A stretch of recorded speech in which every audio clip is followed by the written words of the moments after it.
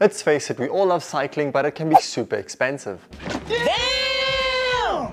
An easy way to get your hands on your favorite brands and models without breaking the bank is buying a used bike.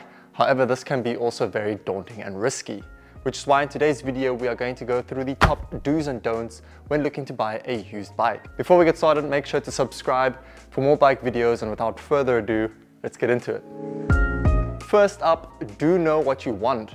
Check your size, choose your type depending on your riding style, so gravel, pure road, endurance, etc. And then research brands and models until you find 3 or 4 that suit you and your needs. This helps you narrow down your search and navigate through all the jungle of offers out there.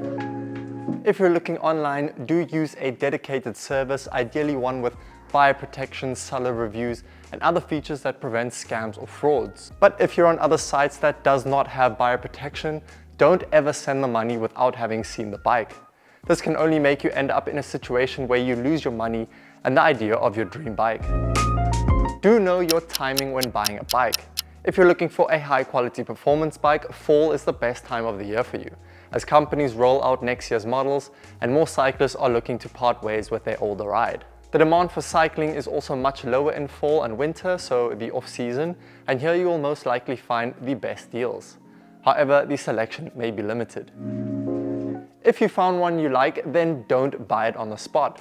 Research the competition and check the prices of similar used bikes from that year, brand or setup to verify that the seller is demanding a fair price. It is possible that you might find a deal and model you like, but someone else might have upgraded some of the components and offer the bike for the same price. If possible, do arrange a meeting for a test ride. Pay attention to any strange noises or sensations and ask the seller about the bike's history, including any repairs or maintenance that may have been done. If not possible, then make sure to use the platform's chat function to ask as many necessary questions. Now, most importantly, when looking at pictures online or ideally standing in front of a bike, do check its condition thoroughly and pay close attention to the seller's description. Start with a general check of the frame. Scuffs on the rear derailleur, handlebar tape, hoods, and saddle are typical indicators that the bike was involved in some sort of crash.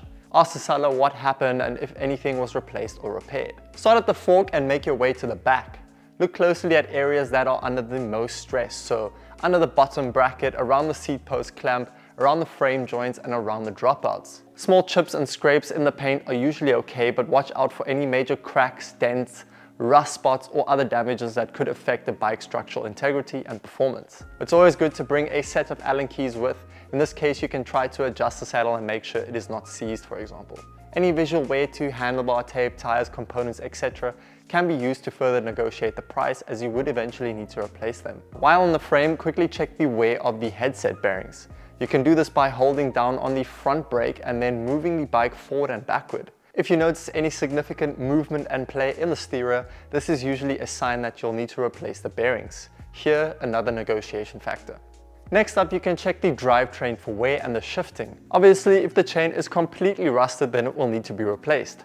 However, to check if the chain is worn, you could bring a chain wear tool with, which is not very expensive and easy to use. Flat spots and jagged teeth on the cassette are also signs of wear and will cause skipping of the chain when pedaling. This can all be replaced, but just another thing to take into consideration when negotiating the price. Shift through all the gears and make sure everything is running smoothly. If it is not, it could just mean that they need to be indexed. However, here you can quickly check if it might not be caused by a bent derailleur hanger. Lastly, check the bearings in the bottom bracket for wear. You can do this by firmly holding onto a crank arm and then pushing and pulling it toward and away from you. If you feel any play, then this can be a sign of wear. It can be replaced, but you know the deal. Moving on to the wheels and brakes. Give them a spin and check for any wobbling or unevenness. If there is a wobble, this means the wheel will need to be trued, which is not super expensive, but negotiation. Check for broken or missing spokes and make sure the rims are not damaged. Rim brakes can cause the surface of the rim to become concave. Run your finger along the rim and check. If it is concave, braking performance will not be great and you might need to replace the wheel. Check the wheel bearings by holding onto the wheel firmly and moving it back and forth. Significant play means the bearings are worn. Then make sure the brakes are working properly, don't squeak or feel too loose or tight. Check the brake pads and make sure that they are not too worn out, and for disc brakes that they are not rubbing. You will hear this if it's the case.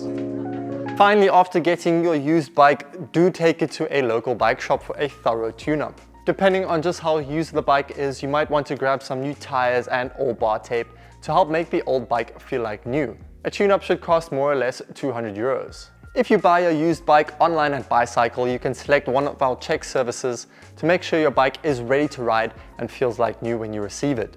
Well, there you have it. Those are the most important do's and don'ts of buying a used bike. Go ahead and check out the Bicycle website while you're here to browse through the thousands of high-quality used bikes and enjoy our buyer's protection, checkup services, and easy shipping. Thank you for watching. I hope you found this video helpful. If so, please like and subscribe. And until next time, peace.